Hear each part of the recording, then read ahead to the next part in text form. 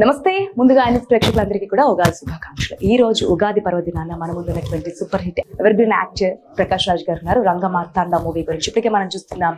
తెలుగు సినీ ప్రపంచాన్ని ఒక కుదిపేసినటువంటి ప్రతి ఒక్కరిని కంటకడి పెట్టేసినటువంటి మూవీ రంగమార్తాండ. మరి ఆ రంగమార్తాండ మూవీ గురించి మరిన్ని విశేషాలు తెలుసుకుందాం. నమస్తే sir. First of all Hartley congratulations. అసలు ఇప్పటి వరకు తెలుగు చిత్ర పరిశ్రమలో ఇలాంటి సినిమా రాలేదు, రాబోదు అనేది క్లియర్గా తెలుస్తూ ఉంది. ఇంకా రిలీజ్ కాకముందే ఇటువంటి ప్రేక్షక ఆదరణ, ఇటువంటి కామెంట్స్ ఏంటుంటే ఏమనిపిస్తుంది సార్? దానికి కారణం ఫస్ట్ మీడియా. చాలా సంవత్సరాల తర్వాత ఒక మీడియా ఒక సినిమాను ఓన్ చేసుకుని చూశారు కాబట్టి, ఒక అనుభూతిని పొందారు కాబట్టి. అండ్ కృష్ణవంశీ ఈ కథ, ప్రతి మనిషిలో ఉన్న విషాదం, బరువు, ఒక వ్యక్తిత్వాలు, సంబంధాలు, దాని వెలుగు, దాని గురించి చాలా టచ్ చేసే సినిమా. అండ్ ఇలాంటి ఒక ప్రయత్నానికి ఇలాంటి ఆదరణ వచ్చినప్పుడు నాకు నిజంగా సంతోషంగా.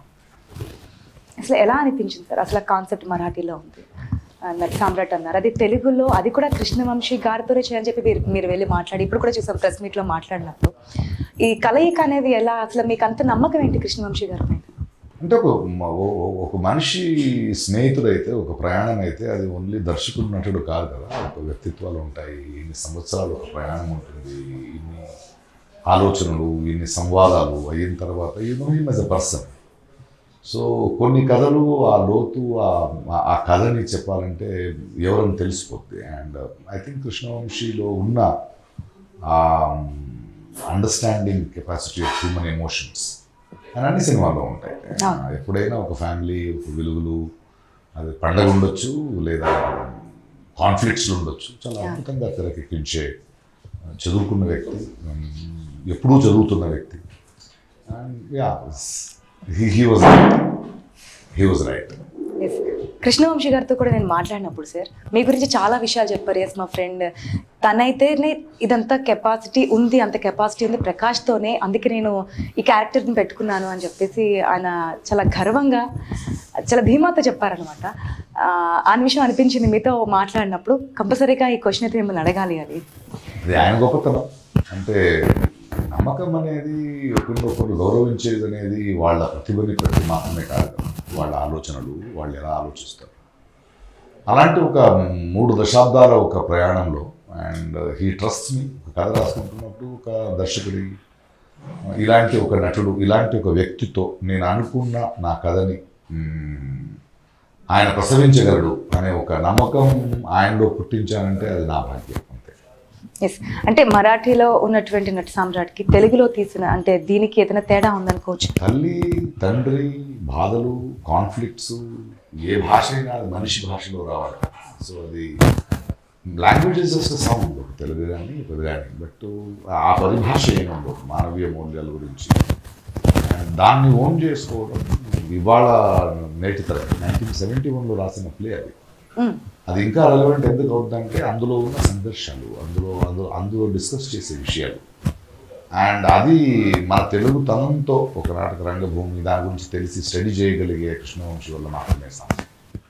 ఎస్, ఇప్పుడు ఒక్కొక్క క్యారెక్టర్ గురించి మాట్లాడదాం సార్. ఇంతకుముందు ప్రెస్ మీట్లో వచ్చి కూడా మాట్లాడినప్పుడు ఎవరికెవరు తక్కువ కాకుండా చేశారు కాబట్టి ఈ సినిమా ఈ లెవెల్లో ఉంది అనేది. దానికంటే ముందు అసలు ఎవరు చూసినా దాని గురించి మాట్లాడినా కంటే నీరు రాకుండా అయితే ఎవరు లేరేమో. అంత హార్ట్ టచింగ్, ప్రతి ఒక్కరూ ఇది నిజ జీవితంలో జరుగుతున్నదే కదా అనే విధంగా, ఒక రణస్థలంలో ఏ విధంగా ఉంటారు, నాటక రంగంలో ఏ విధంగా ఉంటుంది, ఎటువంటి కష్టాలు పడతారు, ఇంత క్లియర్గా, అంత హార్ట్ టచింగ్గా. చాలామంది అనుకుని ఉంటారు మాకు కన్నీళ్ళు రావనే వాళ్ళు, నేను చాలామందినే చూశాను. కానీ ఈ సినిమా చూస్తే ఆటోమేటిక్గా తెలియకుండానే ఆ బాధ అనేది వ్యక్తపరుస్తున్నారు. అది ఎలా అనేది ఒక మాట ఉంది, ఆనందం అనేది 2 విషాదాల మధ్య విరామం. మన బతుకు పెయిన్ ఎక్కువ, ఇప్పుడు సంఘర్షాలు ఎక్కువ. అలాంటి బ్రహ్మానందం గారు నటించడం అంటారు, నటించడం కాదు, ఆయన అర్థం చేసుకోగలిగారు. ఒక నటుడు ఒక పాత్రని పోషిస్తున్నాడంటే అది ఒక చిన్న ఒక టాలెంట్, ఆంగికాభినయం కాదు, అది తనదైన నిజమే. సో ఆయనకున్న చదువు, ఆయనకున్న deep knowledge of literature and ఎన్నో పాత్రలు, more than 1000 ఫిల్మ్స్ చేసిన ఒక దానికన్నా ఎక్కువగా బ్రతుకుని చూసిన అనుభవం ఉంది. ఆయన హీజ్ అ స్కాలర్, ఆయన పాఠాలు చేశాడు, హీస్ బీన్ టీచర్. అండ్ చదువుతాడు. కృష్ణవంశీ గురించి చెప్పినట్టే ఇప్పుడు చదువుతూనే ఉంటాడు ఆయన మనిషి. సో ఆయన ఓన్ చేసుకోవడం అనేది అది ఆయన అనుభవం. ఆయనకు కూడా ఈ కథ చెప్పాలనిపించింది, ఆయన్ని ఎక్కడో కదిలించింది అనుకుంటా. సో ఇప్పుడు ఇవాళ ప్రేక్షకుల్ని కదిలిస్తుందంటే ప్రతి ఒక్కళ్ళు ఒక రంగమార్తంలో ఉంటాడు. ప్రతి ఇంట్లోనూ మా సినిమా మన కథని మన కళ్ళ ముందే చూపిస్తున్నారన్నప్పుడు ఆ కన్నీళ్ళు ఎందుకు వస్తుందంటే అదే కదా, ఈ నొప్పిని మనం అనుభవించాం కదా, లేదా అనుభవించబోతామేమో. సో అలాంటి ఒక సంవాదం, అలాంటి ఒక కాన్వర్సేషన్ ఇప్పుడు ఆడియన్స్ అండ్ క్రియేటర్ మధ్య ఉంది. అప్పుడే ఒక కళాకృతి, ఒక ఆర్ట్ ఫామ్, ఒక టైంని దాటి ఎప్పుడూ మర్చిపోలేని ఒక అనుభూతిగా మిగులుతుంది. And I think Krishna Vamsi has been very successful in doing that. Yes, చాలా మూవీస్ తర్వాత ది బిగ్గెస్ట్ హిట్ అందుకోపోతున్నారు కృష్ణవంశీ గారు అనేది క్లియర్గా అర్థమవుతుంది. రిలీజ్కి ముందే ఒక ఏమంటారు, ఒక సునామీ లాగా ఎక్కడ చూసినా సరే రంగమార్తాండ అనేది. ప్రకాష్ రాజు మన ముందు హిట్స్ ఫ్లాప్స్ని దాటేసి మళ్ళీ ఇంకా ప్రస్తుతంగా ఉన్నాడు, రెలవెంట్గా ఉన్నాడు. ఇప్పుడు కూడా మనల్ని ఆకర్షించే, మనల్ని ఆలోచించబోయే సినిమాలు చేస్తున్నాడు.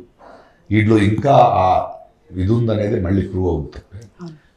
కృష్ణవంశీకో, మండరత్నంకో, రాజమౌళి గారికో వీళ్ళందరికీ సక్సెస్ టు ఫెయిలియర్ కాదు, దట్ ఈస్ దర్ ప్యాషన్. అంటే ఎలాంటి సినిమాలతో నేను సంబంధపడాలి, ఎందుకు నన్ను గౌరవిస్తున్నారు, ఆ గౌరవం ఇంకా పెరుగుతుంది. పేరు రావడం కాదు, పేరు ప్రజలు ఇచ్చేసారు ఎప్పుడో. మనం పేరు ఇచ్చిన వాళ్ళని ఒక వేదిక మీద నించోబెట్టిన వాళ్ళు ఇంకా గౌరవించేలా బ్రతుకుతున్నారా అన్నదాన్ని మళ్ళీ we have to always keep it. ఒక పేరు రావడం వరకు ఒక్కటే ఎత్తు అయితే ఆ పేరును అలా విధంగా కాపాడుకోవడం అనేది ఉంటుంది కదా, గౌరవాన్ని. పేరు డబ్బు అని వచ్చేస్తాయి, బట్ దాన్ని దాటి ప్రేక్షకుల నుంచి ఒక ప్రేమ, ఒక నమ్మకం, మావాడు అనుకున్నారు కదా, వాళ్ళు మళ్ళీ తప్పు చేయకూడదు. సో అది నిలబెట్టుకోవడమే ఒక తపన ఉంది.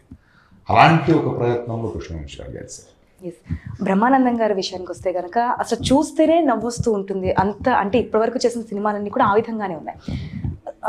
మీతో చెప్పినప్పుడు కృష్ణవంశీ గారు ఇలా అనగానే వెంటనే మీరు యాక్సెప్ట్ చేయడానికి గల రీజన్ ఏమంటే, ఎందుకంటే కృష్ణవంశీ గారు ప్రాణం చెప్పాను కానీ మీరు ఆయన్ని ఒక నటుడిగా తరలి చూస్తారు. బట్ నేను ఆయనతో జీవిస్తుంటాను కదా, ఎన్ని సంవత్సరాలుగా ఆయనతో మాట్లాడడం, ఆయన బిట్వీన్ షాట్స్లో మాట్లాడే విషయాలు ఏముంటాయి, చాలా గంభీరమైన విషయాన్ని చర్చిస్తారు. సాహిత్యం గురించి మాట్లాడతాడు, జీవితం గురించి మాట్లాడతాడు, ఒక ఫిలాసఫీ గురించి మాట్లాడతాడు. అలా ఆలోచించేవాడే ఆ పాత్రం చేయాలి, చాలా ఆలోచించేవాడే ఆ పాత్రం చేయాలి. అండ్ మా పుణ్యమంటూ ఇన్ని అనుభవాలని ఉన్న ఒక అద్భుతమైన తిజోరి ఆయన.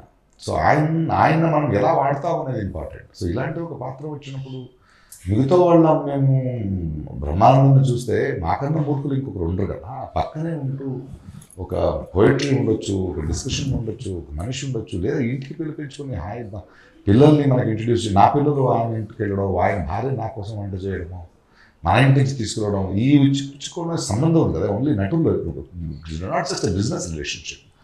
అండ్ బ్రహ్మానందానికి తెలుగు ప్రేక్షకులకు కూడా it is not just business relationship anymore. ఇన్ని సంవత్సరాలు ఎంటర్టైన్ చేసి ప్రతి ఇంట్లోనూ ఉన్నాడంటే అలాంటి ఒక వ్యక్తిత్వం ఇలాంటి పాత్రానికి రావాలంటే ఫెంటాస్టిక్ అన్నమాట. కరెక్ట్ కదా, మనం ఎన్నుకోవాల్సిన నటుని ఎలా. ఒక హాస్య నటుడు ఏడిపించడం అంటే సక్సెస్ఫుల్ అవ్వడం అనే అర్థం. దాంట్లో కృష్ణవంశీ గారు పూర్తిగా సక్సెస్ అయ్యారనుకోవచ్చు. ఆ ట్రైలర్ కానీ టీజర్ కానీ చూస్తున్నప్పుడు ఆయన ఒక డైలాగ్ చెప్తుంటారు, మీతో నువ్వు ఇలా పనికి రావు నటుని కానీ. ఆ డైలాగ్ చెప్తున్నప్పుడే ఒక తెలియని, అంటే మాకే తెలియని ఫీలింగ్ ఒకటి మనసులోంచి తన్నుకొస్తుంది అనమాట బయటికి. చెప్పిన తిరుగు, ఆయన అనుభవం, ఆయన అభినయం, ఆయన ఓన్ చేసుకున్న విధానం, ఆయన తీసుకున్న బాధ్యత, ఆయన తీసుకున్న carefulness to do this role. ఇది కొత్తగా ఉంది, ఇది నాకున్న ఇమేజ్ కాకుండా వేరేగేదో ఉంది, మళ్ళీ ఆవిష్కరించుకునే ఆకలి ఇంకా ఆయనలో ఉందంటే that is the most beautiful thing about a person. అవును సార్. ఇక బెడ్ మీద ఉన్నప్పుడు కూడా ఒక డైలాగ్ చెప్పారు, దానికి ఐ థింక్ 7 takes ఏమైనా తీసుకున్నా అని చెప్పి ఇంతకుముందు చెప్పున్నాను.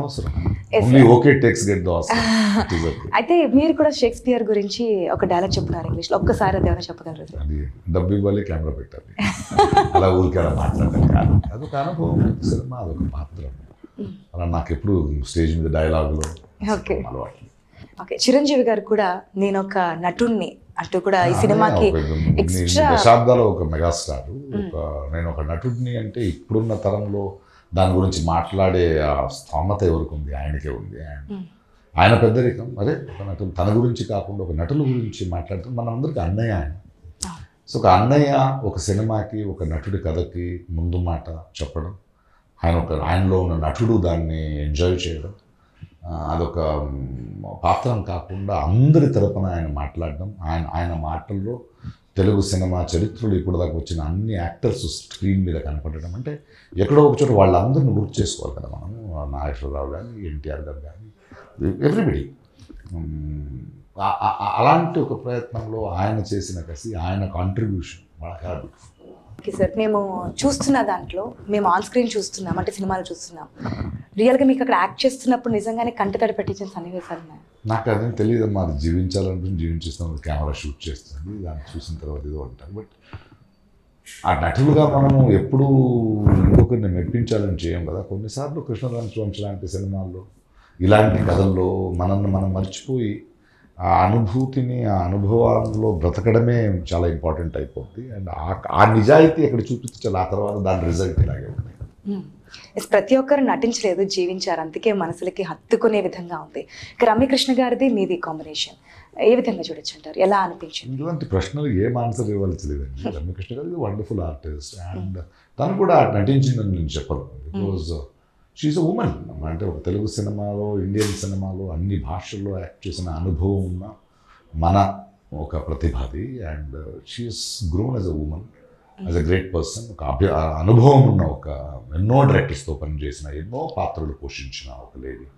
అండ్ ఓవర్ ద ఇయర్స్ యంగ్గా ఉన్నప్పుడే నటిలుగా ఉంటారు కాకుండా she is grown and she is beautifully transcended her self. So అలాంటి ఒక అనుభవం ఉన్న ఒక నటులు వాళ్ళ ద్వారా ఈ కథల్ని చెప్పించుకోవడం, అండ్ మాటలు కాదు ఒక కళ్ళతో జస్ట్ ఒక ఎక్స్ప్రెషన్తో చేయగలిగే స్థోమత ఉన్న ఒక అద్భుతమైన talent. And I'm so proud and happy that she was in this journey and she has contributed for this. Ugadi రోజున వస్తుంది, షడ్రుచులతో మనం ఉగాది అనేది సెలబ్రేట్ చేసుకుంటుంటాం. అలాంటిది ఉగాది రోజు ఈ మూవీ అనేది రాబోతుంది. అసలు ఉగాది గురించి చెప్పాలంటే ఏం చెప్తారు సార్? ఉగాది పండుగ అనేది మీరు ఎలా చేసుకుంటారు? పండుగ అనేది చాలా ముఖ్యం, సంభ్రమించడం అనేది ముఖ్యం. ఎందుకంటే నా సినిమాలో చెప్పినట్టే, ఈ కథలో చెప్పినట్టే సంబరం, పండగ, ఆనందం అనేది రెండు విషాదాల మధ్య ఉన్న విరామమే. సో వీలైనంత we'll have to celebrate our culture, our happiness, hour Joy. And Ugadi is రెండు బిటర్ అండ్ స్వీట్ రెండింటిని కలిపి ఆ రెండింటికి సమానమైన ఒక స్పేస్ని ఇస్తూ, ఇవి రెండు కలిపిందే జీవితం అనుకుంటాం కదా. So that is how it is and it's a beautiful culture. And అందరికీ ఉగాది శుభాకాంక్షలు. అండ్ ఆ రోజు ఒక పండగ లాంటి సినిమా, కృష్ణవంశీ సినిమా, మంచి నటనటులు యాక్ట్ చేసిన సినిమా, మంచి థాట్ ఉన్న సినిమా. అండ్ ఈ తరంలో, ఈ టైంలో చూడాల్సిన సినిమా. Enjoy it. సార్ ఫైనల్గా ఈ మూవీ గురించి అంటే ఇప్పటివరకు మేము చూసాము, ప్రేక్షకులు థియేటర్ వరకు రావాలి, ఇప్పటికే రావాలని చెప్పి చూసి ప్రేక్షకులకి తెలుస్తుంది. ప్రేక్షకులకి రావాలని కదా, ప్రేక్షకులు పోస్టర్లు చూసినా, ఎవరు చేస్తున్నారని చూసినా వాళ్ళు ఒక అంచనాతో వచ్చేస్తారు. And I'm very sure with family, with elders, with children పండగ వాతావరణంలో చూస్తారని నమ్మకం ఉంది. Okay sir, thank you. Thank you sir.